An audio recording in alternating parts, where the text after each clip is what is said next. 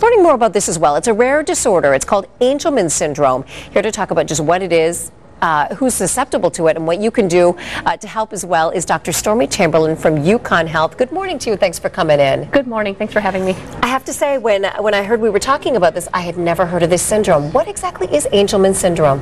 Angelman Syndrome is a rare genetic disorder that affects approximately 1 in 15,000 kids.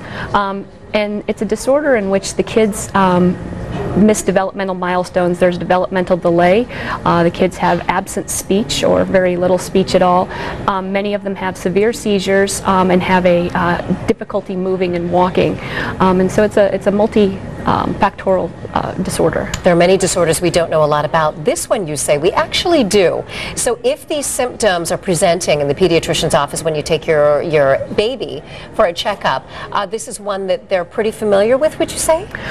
Neurologists at least are fairly familiar with it, and there are tests that can diagnose it. There's a test, a molecular test, that tells us whether or not a child has Angelman syndrome. Who does this happen to? Why does this happen? Is there a genetic reason? Does this run in families?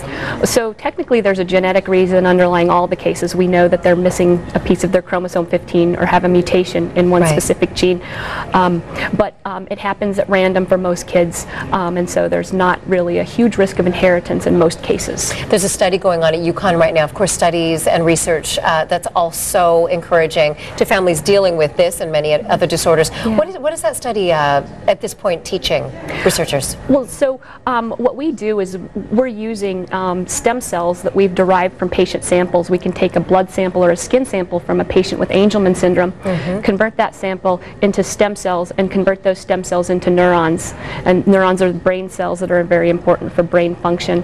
And so by studying these cells, we can know what goes wrong in them in the cases of Angelman syndrome, and we can actually use the cells to test therapeutics. And so that is going on right now. Something else that's about to be going on is a big walk on Saturday. Yes. Supporters, people in this Angelman syndrome community are going to be coming on down, and we're of course encouraging everyone to come and join you, right? Absolutely. It's a great time out. You can meet some great families who do so well with kids with Angelman syndrome, and you can learn a little bit more about the syndrome and support a good cause. And again, it's this weekend, Saturday, May 16th. Registration starts first thing in the morning. The walk starts at 10 a.m. Thanks so much for coming in, Dr. Chamberlain. Really nice to meet you. Thank you. Nice to meet you. And I think you're going to get good weather. Yay. On Saturday. I know. Let's find out for sure. It is going to be pretty good, I think, on Saturday, Ryan.